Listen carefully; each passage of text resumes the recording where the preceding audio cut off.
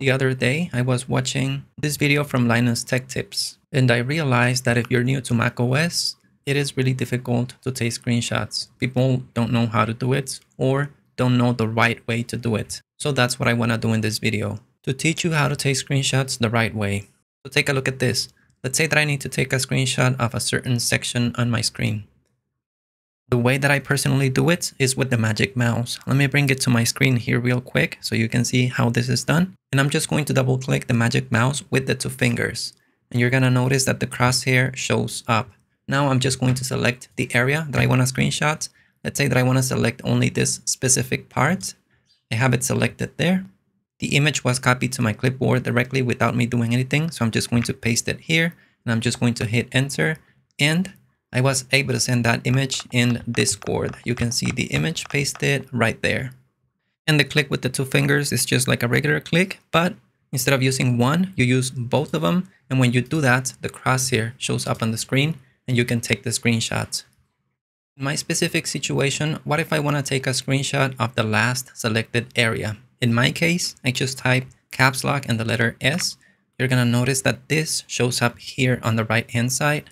So the screenshot was already copied to the clipboard and I can save it as a file. If I want to, I can share it already since it's in my clipboard directly.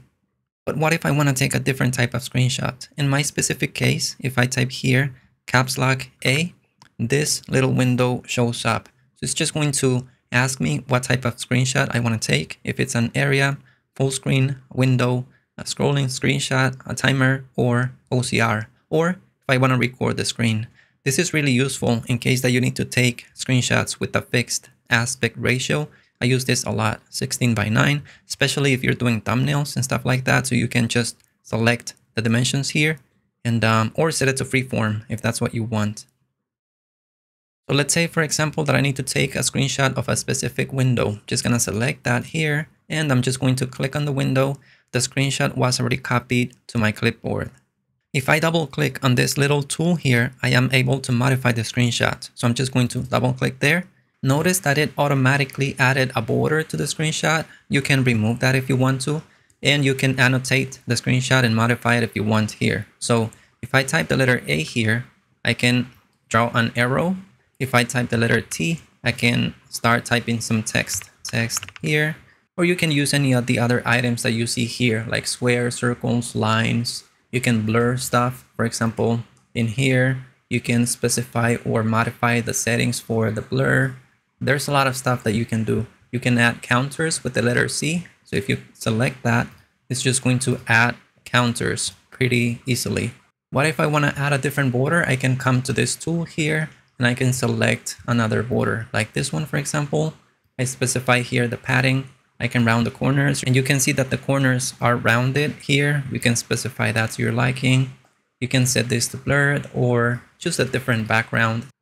What if I want to see the history of the last screenshots that I have taken? In my case, just going to type here the caps lock and then tab. This is going to show up at the top. And notice that I can navigate across the different screenshots that I have taken. And it says here 6 minutes ago, 7, 11, 17 hours ago.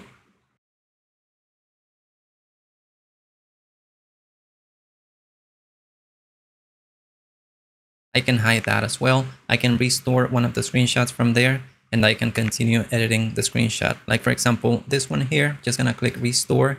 And if I double click on it here, I can keep modifying it the way that I was modifying it. Notice that I can delete this blur. I can delete this if I wanted to, and a lot of stuff. If I wanna share this modified image with someone, I'm just going to copy it to the clipboard here, or you can do it with shortcuts.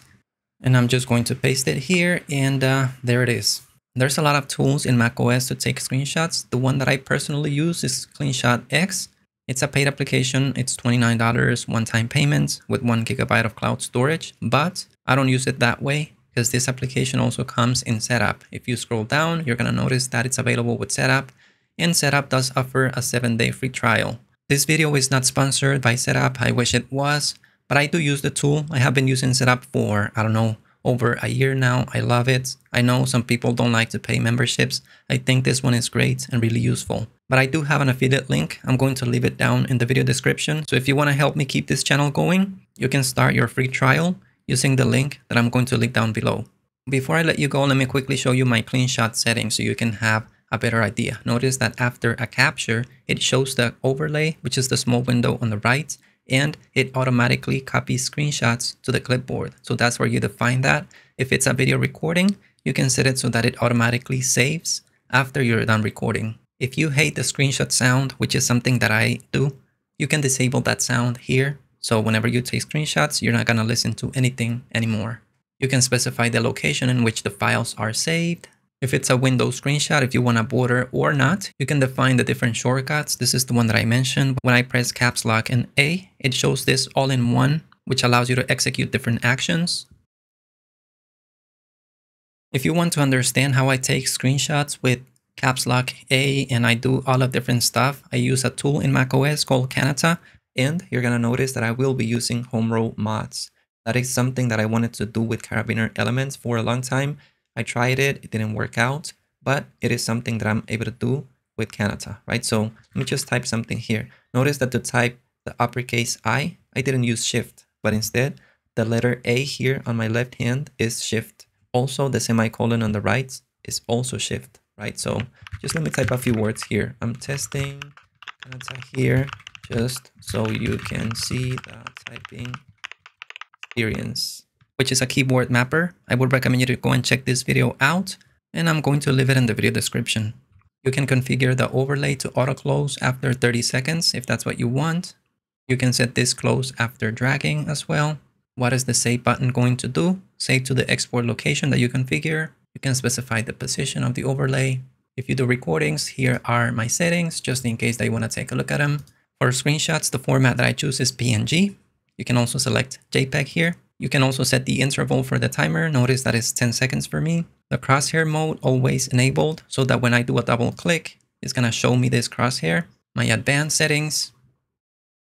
And finally, I just want to show you how I take screenshots with the double click. That is with another tool. It's called BetterTouchTool. And you can see the configuration here.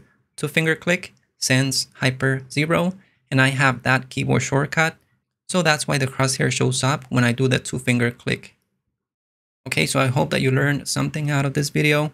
When I started with macOS, I really hated the way that you take screenshots traditionally. Also, the annotation tool sucks. I know there's many other tools out there that do the exact same thing. This one is a paid application, but if you know a free alternative that does every single one of the features that I mentioned, please let me know down in the comments. If you want to learn more about the BetterTouchTool application that I showed, you can go and check the video that I'm going to leave up here. And remember that if you want to learn about Kanata, you can go and check the video that is going to be showing down here as well. All right, till the next time.